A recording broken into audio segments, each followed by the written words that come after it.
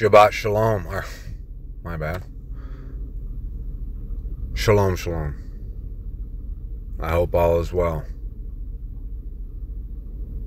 Should I go back and redo that and not let you hear how I made the mistake of saying Shabbat shalom when Shabbat has passed? If I did that, I would be that would uncover my heart to you. That my concern is how you feel about me, what you think of me. My concern would be looking smart and professional to y'all. That was an honest mistake. Kind of goes along with what I'm going to try to relay here right now.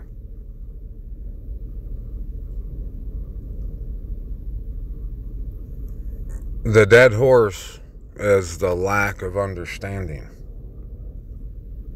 And yes, that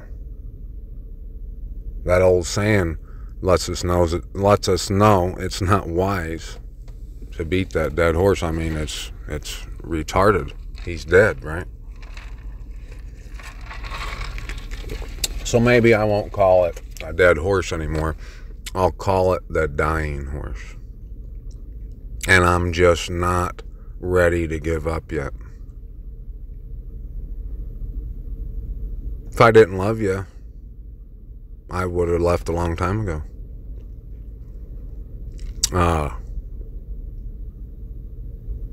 Yeah, it could be that I just want you to get better so I can ride you and get what life you have left in you.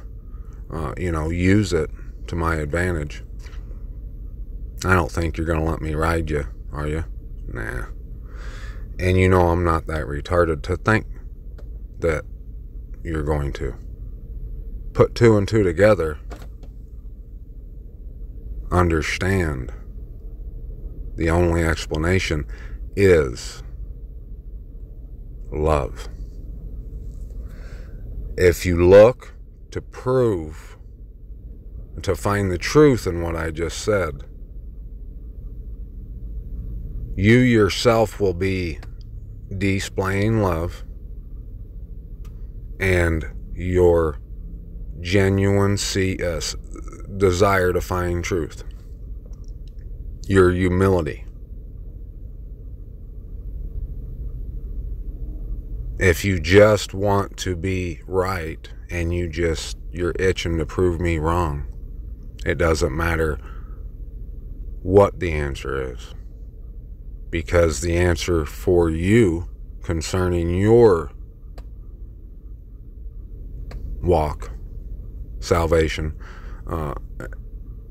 what that act will say about you is that you were just hoping to prove me wrong and you wanted to be right. I think I've said it before, but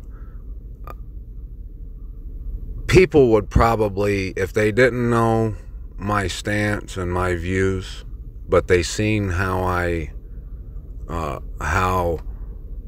diligent I am in my search for truth, how reluctant I am to vouch for something, they'd call me a skeptic.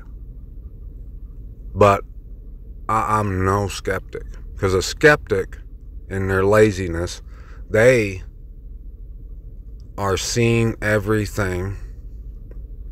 They're only looking for just enough evidence to disprove. And any evidence they find that will prove and that will show them that I'm right, or whoever is right, they dismiss all that, because they're not looking for that. They're a skeptic. They're looking for what they need to prove you wrong. They're not objective. They're not looking for truth, regardless of whether it proves them wrong or right. me wrong or right. I'm a truth seeker through and through. If you've been around long enough, you should know that, or you should have a good idea about that. That's understanding.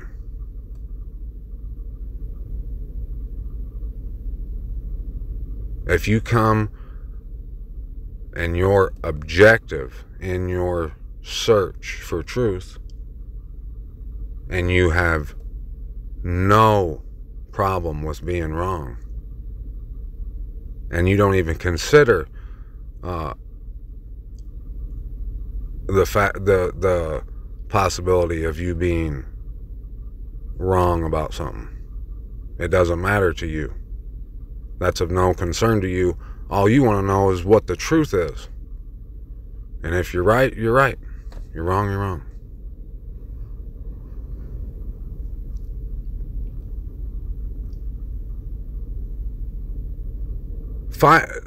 The fact that the land is not where they've told us it is, and it's actually somewhere else, that fact doesn't have anything to do with your salvation.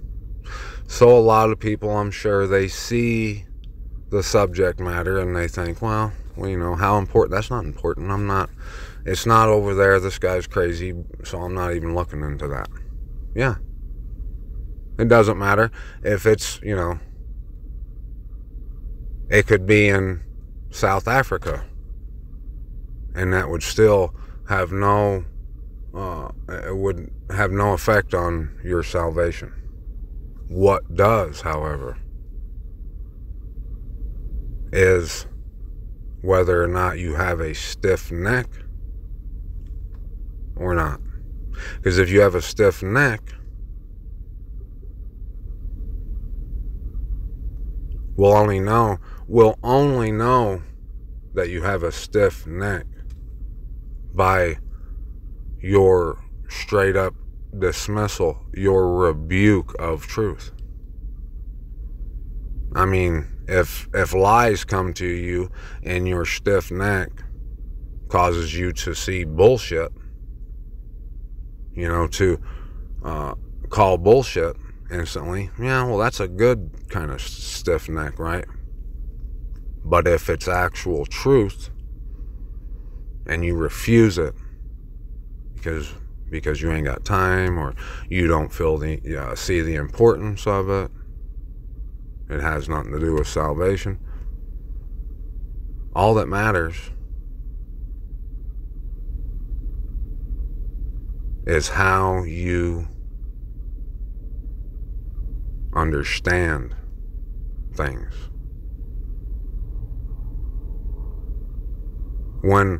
If you're someone that I've tried to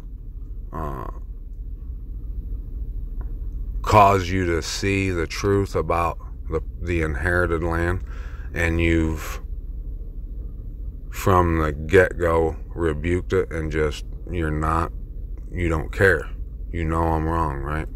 If that's you, what if we wrote down what happened, and we wrote down your response, your reaction to that information that was brought to you? Is it going to factually prove that you blasphemed the Ruach HaKodesh, the set apart spirit, the spirit of truth? Is that what it's going to say? And if you have understanding, you'll have no problem with that. If you have understanding, you won't need to go that far, because you'll understand what I just said. How many times have we read Proverbs chapter 1 that tells us about understanding? How many times have you read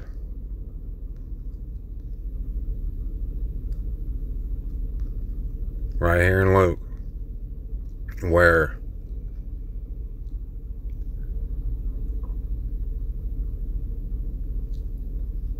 well, I thought I moved it on accident.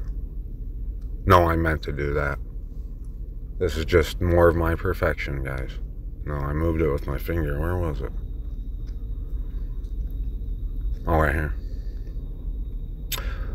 Woe to you, because you build the tombs of the prophets, and your fathers killed them. So you bear witness that you approve of the works of your fathers. He didn't say, so your words bear witness. No, he said, you bear witness that you approve of the works of your fathers, while they're saying they didn't. See, understanding, if you have understanding, you'll understand that words have nothing to do with facts necessarily. If I'm robbing a bank, but I'm telling you I don't rob banks, I'm not a bank robber. Yes, you are. You're robbing a bank. And it doesn't matter how much I kick and scream and cry, and I could firmly believe in my delusional head that I'm not a bank robber. I could do that. It doesn't matter. If you rob banks, well, by golly, if you just robbed your first bank, well, you're officially a bank robber now. And if you tell me you're not, well, you're just delusional, because you robbed a bank. If you understanding is easy. It takes humility. If you can't understand things, it's because pride has prohibited you from doing so. And because of this, the wisdom of Elohim said, of the Most High said, I shall send them prophets and emissaries, and some of them they shall kill and persecute, so that the blood of all the prophets which was shed from the foundation of the world shall be required of this generation. From the blood of Habal to the blood of Zechariah, who perished between the slaughter place and the dwelling place. See how he always makes sure he brings up the locale, right? Location, location, location. Yes, I say to you, it shall be required of this generation. Woe to you learned in the Torah, because you took away the key of knowledge. You did not enter in yourselves, and those who were entering in you hindered. And as he was saying this to them, the scribes, well, we know what they want to do, but they hindered them, right? Look, I'm not pointing out anything that I haven't done myself. You know, I've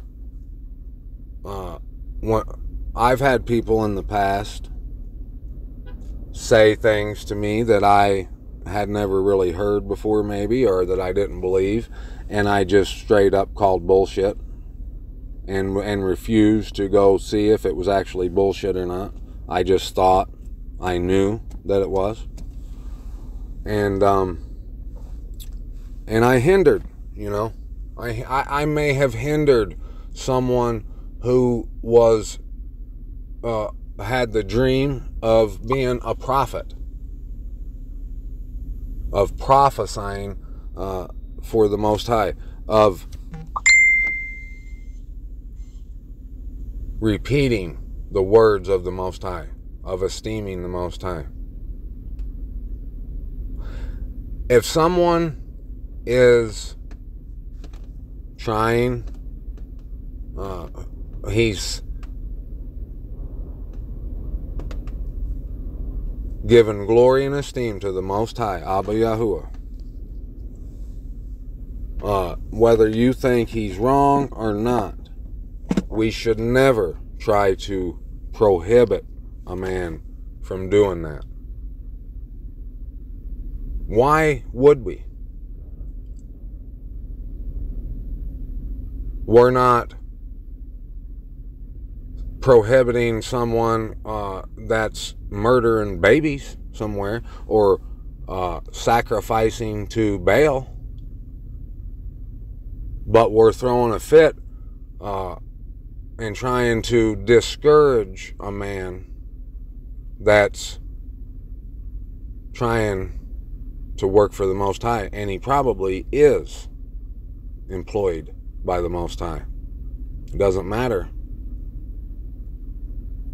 if you think he is or not.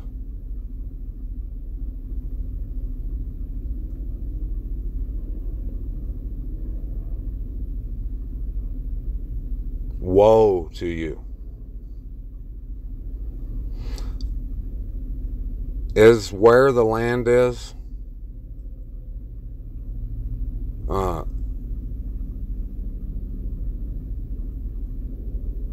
detrimental to your salvation? No.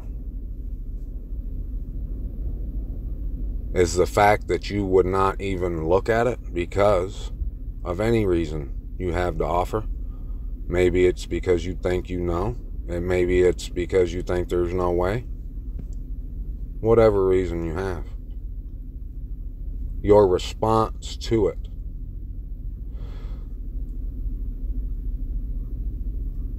If you've said you love someone who said something that you didn't agree with and refused to even consider, and you think it's wrong and it's leading astray by saying what that person says, that has a lot to do with your salvation, because if you don't love your neighbor, well, hey, bye-bye. Chapter 1, verse 1, verse 2. For knowing wisdom and discipline, for understanding the words of understanding, for receiving the discipline of wisdom, righteousness, right ruling, and straightness, for giving insight to the simple, knowledge and discretion to the young. The wise one hears and increases learning, and the understanding one gets wise counsel.